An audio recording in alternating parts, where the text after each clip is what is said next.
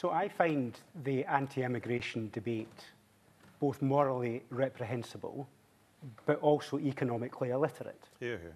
Now, if you look at some of the people that are coming across in the boats are the most vulnerable people in the world.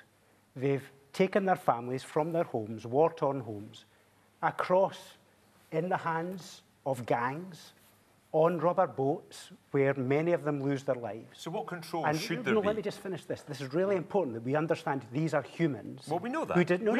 No. The debate too often dehumanises these people. We need to understand it could be my son, it could be your son, it could be your daughter that could be going across the seas, and we treat them like numbers. These are people that deserve respect. That's why we need to discuss these people. Yeah.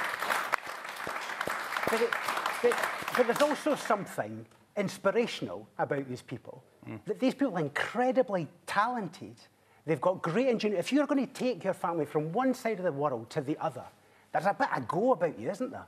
These are the people we should be wanting to have in our country. So to drive our why are country. they not coming to Scotland at the moment? This That's Megan Gallagher's point. Yeah, I know, but it's very small beer, isn't it? I mean, for goodness sake, we need to look at the big picture. Of course the SNP are terrible. Of course they've got terrible public services. Of course that's the reason. But the big picture here is how do we get the right people into our country to drive our economy? Because, let's say, for instance, the students we can get in our universities, they are some of the best in the world. They can drive the ingenuity of our universities. The people who pick berries on the fruit farms, they can come from all over the world to do that.